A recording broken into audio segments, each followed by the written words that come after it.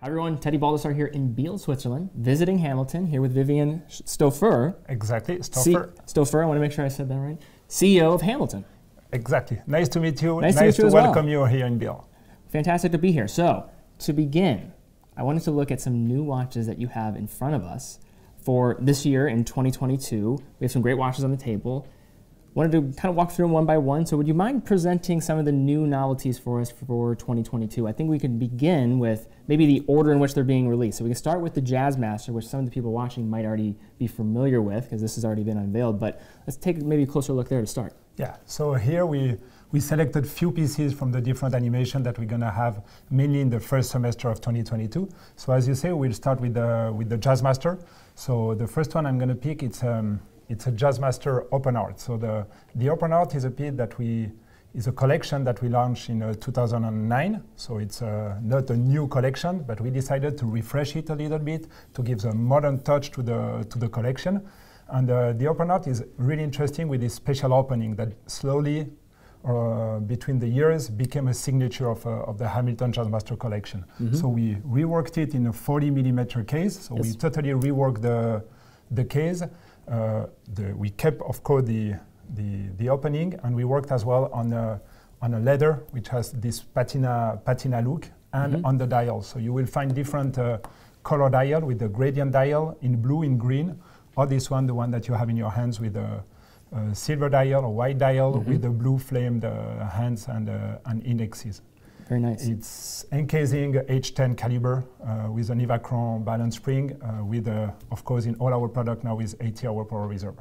Fantastic. What's the maybe thought process around releasing this? Because I always say that Hamilton as a brand is fantastic at being that entry door, and I think the mechanical side of these watches, like this is just fascinating to somebody. Is that part of the reason why you think it's important to have these watches be represented in your collection? Yeah, so it's our modern and classic collection, the Jazzmaster, so it's the more contemporary collection. And in 2009, we opened this part of the dial to show the interesting part of the movement. So where you see some movement or where you have the space to make some decoration of the movement. So it was no specific explanation or story behind this shape of the opening, but then throughout the years it became kind of a signature. So we decided to continue to animate this collection and to come with this new 40mm collection. It wears great in 40, available in a variety of different colors, as well as now available with these different straps, and then also bracelet version as well.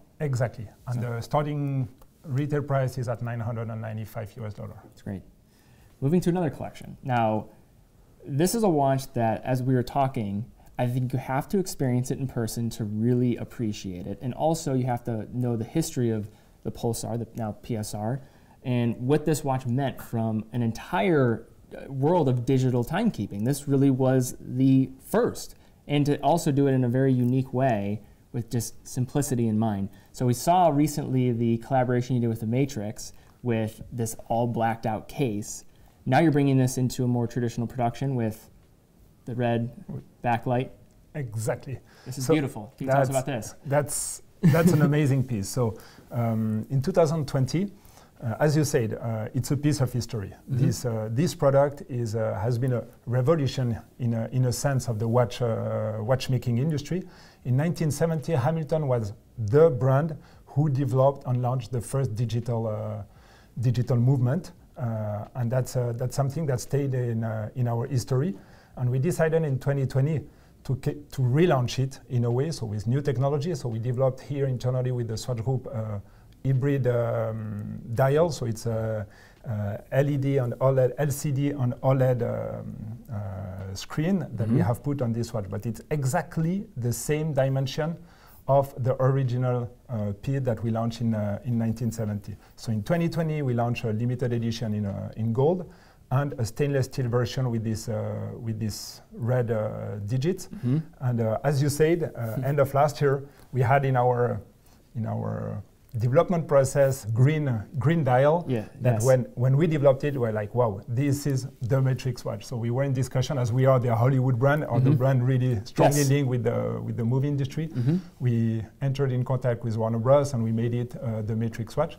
And this year we are happy to present this black PVD version with the red display on it that is available since beginning of March.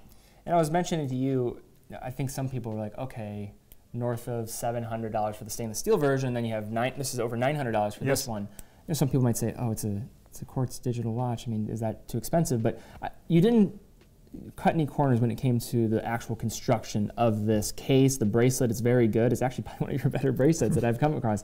So it's comfortable on the wrist. It wears incredibly well. And I think in black, it just has this mysterious look to it. And when you it just gets people's attention when you just... Exactly. And that's also, I mean, when you look at the glass, I mean, you have really thick glass that is going over of the cases. Everything is developed here in Switzerland as well. That might explain a little bit the price difference with a standard or entry price point digital watch. But yet, in terms of finishing of the bracelet, is really something. Especially when you have to do it in a PVD, it's quite challenging as well to have it nicely done. To anybody who has not handled this in person, I'd recommend try to handle this in person before you cast judgment. That's all I will say about this watch, but it's phenomenal. I love it. Something I would not normally like. Normally, when you put it on your wrist, normally you put it in your pocket at the end. Okay, so for next. So this is the Ardmore collection. So the Ardmore is our dedicated lady collection. We are not a lady brand, even if nowadays ladies are also purchasing a lot of our khaki product in 38. And there's more khaki coming, by the way, so just stay tuned. Yeah. But we have dedicated collection to ladies, so it's the Ardmore. The Ardmore is a Art Deco design that we launched in the late 30s, so in 1937. So it has always been part of the Hamilton collection throughout the year, and we decided to give a little bit of punch into the collection. So here you have the version with this sunny coral leather. We have one as well with the green, pastel green one, or fresh blue. So we have different colors in order to bring a little bit more fresh and pop color into this collection. So it's encasing a quartz movement and available for $445 US. It's in a good price range. Great. Now, these next two are the ones I'm most excited about. We have what we've seen from an extension from what you were doing last year. So you did something that was new for the brand, at least that I'm aware of, where you incorporated and tied into a video game. And I actually don't know any watch brand that has done this yet, but there was a Far Cry video game where you released this titanium khaki field. You did that. Now this year, we're getting titanium to be extended into more of a standardized production run for a core collection of the khaki field. Can you tell us about this? Because I'm excited about this. Yes, so what we have decided, so the khaki field is the base, that the essence name of Hamilton, this military touch that we have when we were supplying the army in the past. And we have a quite wide range in our 38 mechanical, so hand-winding collection. And yes, we did a nice project last year with Far Cry 6 in the gaming industry, because we are the Hollywood brand, but we can see that the whole movie industry is moving around, and we had the impression that with the gaming we can express exactly the same things. So we decided this year to come with a titanium case on the 38 and 42 millimeters. So the two that we have here are 38, but they exist as well in a 42 millimeter case. So it's a titanium case that the first time in the 38. They are not hand winding, though they are automatic version. And personally, I really like this version as well, because we worked on the dial like through concrete, like a wall. So to give really this adventure rough finishing of the khaki field that express the spirit of Hamilton and our military heritage. Very cool. It has like texture. It almost looks like a lunar surface, like the moon. It's very cool. Yeah, I like that. It's very nice watch, and that will be available at the end of this month and beginning of next month. So April. April, end of April. Yeah, exactly. So 38. 42, and then price range for these are? We are at 895. It starts at $895 US. Wonderful. And are these 100 meters of water resistance as well for this? It's 100 meter water resistance. Nice, that's fantastic. Okay, so now we have a chrono. Now I always tell people that if you're trying to get into an entry-level Swiss chronograph, you can look at something like the Intramatic chronograph or the Chrono H. they are definitive points of value for $2,000. I think if you're trying to get a value integrated chronograph movement in a watch, I think Hamilton does maybe deliver the best offering. But to see now another model, that more aviation theme here. So this is a Pilot Pioneer chronograph, correct? Exactly. So we launched last year, I'm sure you remember, the Chronograph H, because we launched with ETA, we developed the chronograph hand-winding movement, which is called the H51. So, of course, with our history, with our long partnership with the world of aviation, as we started to be on the wrist of pilot in 1918 with the first air-mail flight between Washington, D.C. and New York. So it's a long history that we have at Hamilton with the world of aviation. So we decided to take a product that we, as a reference, to inspire us, I would say, from a product from the 70s that we developed for the Royal Air Force. So that's exactly this case. So we used this caliber, the H51. We integrated a silicone balance spring in the movement for all our aviation chronograph product. We put the silicone balance spring.